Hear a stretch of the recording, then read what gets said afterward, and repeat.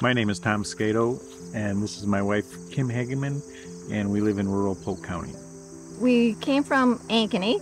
In 2006, or prior to 2006, we had bought the land and we had our house built. And at that time, we were already thinking about our carbon footprint.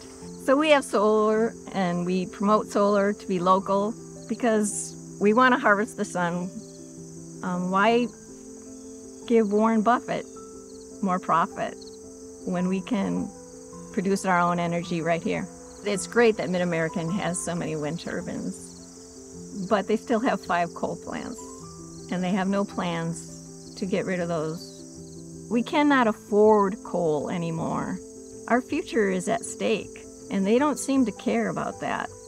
They need to be responsible for their pollution, and right now they get away with dumping it into the rivers and dumping it into the air, and people have to breathe it. There's arsenic, lead, mercury. Big Creek right down the road here, you have to be careful how much fish you eat out of that lake, because that lake is contaminated with mercury, and it's from the coal plants. We have the technology.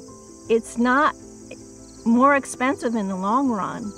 It's just greedy people wanting to make more and more money from their coal plants, while the rest of us sit here and suffer.